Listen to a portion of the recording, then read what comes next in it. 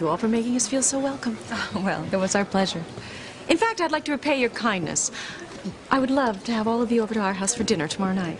All of us? Dinner? Tomorrow? Oh, we would love to. We can't. Well, I've never had such a poor response to one of my dinner parties before. If they don't want to come, Ivy, that's their prerogative. Let's go. Grace, you were the only one who said yes. Well, I just thought it was very kind of you to invite us all for dinner. Well, your husband doesn't seem to agree. Why is that, Sam? Why is your wife the only one who wants to come to dinner? Why Grace accepted your dinner invitation, Ivy. And that reason is? My wonderful wife here simply is too good-hearted to say no to anyone. Oh, Sam. So, Grace, it's true. So Grace only accepted out of politeness. No, I was saying that my wife here is a giving person who has a tendency to take on too much. I'm always asking you to slow down, Grace. Take it easy. I can vouch for that. I mean, you're taking care of your shop and your family and the bed and breakfast. And you organize this flea market for the police benefit almost single-handedly. Well, I have to apologize for that, Grace. As your co-chair, I should have helped more. Oh, no, Ivy. I know that you're a very busy woman. And so are you, Grace. I think what you should do tomorrow night is relax. Take it easy. Put your feet up. All the more reason to come to dinner at my house. I mean, why cook when my chef can prepare a lavish spread and you won't have to lift a finger? And there's no dishes. Oh, that does sound wonderful. Grace, remember, there's charity. We really need to be there for her. That's right. My niece is in the hospital.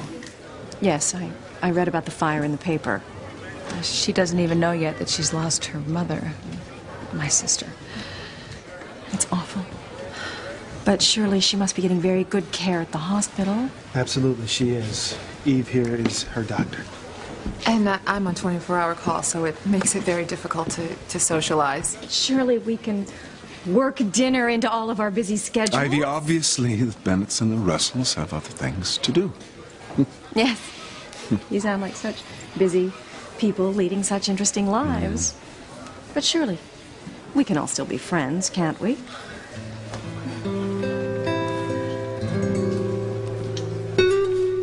Concerned about the toll my schedule takes on me. Oh, darling, I'd feel guilty having you stay home with you. Have so many worthy causes that need that skill and expertise that only you can bring. Oh, the sacrifices you make for me. The sacrifices we all make. All the more reason we should put our responsibility away for a few hours and have dinner and relax. We deserve it. Look here, the thing is that we have to get up early, Eve and I. Eve has to get to the hospital, and I have to get to team practice. I understand. We're all busy people leading busy lives. So there's only one solution. Perhaps another time. Let's go, Ivy. We'll just have dinner early. Ivy. Well, that will give Eve and Julian more time to discuss the new children's wing at the hospital. The new children's wing? What wing? A new wing at the hospital. Yes, a children's wing. I know of no such wing. Oh, I'm sure I mentioned it to you. No. Oh, it must have slipped my mind. We donated it. Entire wing. Imagine. Julian and I like to give back to the community. And I'm sure the hospital could use a new pediatrics wing, couldn't it? Oh, absolutely. Space is so limited right now, and the physical therapy section is just desperate for new equipment. And I do volunteer work for the children. I mean, they really could use a bigger play area. Well, the two of you really should discuss this with Julian. But we're all so busy. Are you sure I can't change your mind about dinner tomorrow night? It's the perfect opportunity for you to give Julian your input on the new wing. Of course we will be there, Ivy. Eve? Oh, a new pediatrics wing. It's such a good cause. I promise we'll make it an early evening, TC.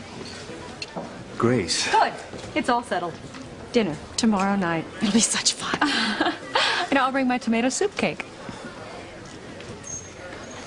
That really isn't necessary. Oh, no, I'd love to. It's my own recipe. Well, then I'm sure it's wonderful. Ivy, we really must go. Our other engagement. Oh, of course, darling. We'll see you all tomorrow night. I've had such fun. It's been a lovely evening. I can't wait to get to know you all better. I want to know what in the world that was all about. Just drop it, Julian. You're giving me a migraine. You never want to go to these town functions?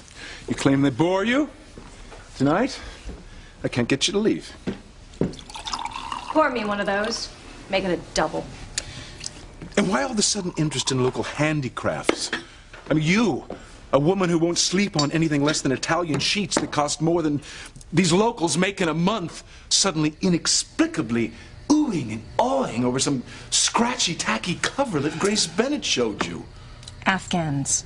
They're called Afghans. Well, whatever. I mean, you'd think they were 15th century Italian tapestries, the way you were going on about them. I thought they showed a talent and a keen eye for detail. Oh, I see. And I suppose after you taste Grace's tomato soup cake, you'll be calling her a culinary genius, hmm? What are you up to? I am up to right about here with your rantings. You know, if I've learned anything in the years of our sham of a marriage, I've learned one thing about you. Everything you do has a purpose. What is it this time? I don't know what you're talking about. And why did you invite the Bennetts and the Russells to dinner? I want to get to know them better. Don't lie to me, Ivy, the truth. What is this dinner tomorrow night really about? I invited the Russells and the Bennetts to dinner to enhance the Crane image in Harmony. Since when do you give a damn about the Crane image? You hate this family. But Ethan will be head of the family one day. Oh, yes. And you want the little people to have a favorable impression of him. Blah, blah, blah. I've heard it all before, and I'm not buying it this time. There must be something else you're hoping to get out of this dinner. Now, what is it? I told you. And I don't believe you. All right. You can just call off this dinner. I'm not in the mood to wine and dine these locals, especially our arrogant chief of police, Mr. Sam Bennett. Well, then get in the mood. Because we are having this dinner whether you like it or not. That's fine, but you owe me. Oh, no. I paid my debt to you and your father years ago. You're in a mood. I'll be in my study.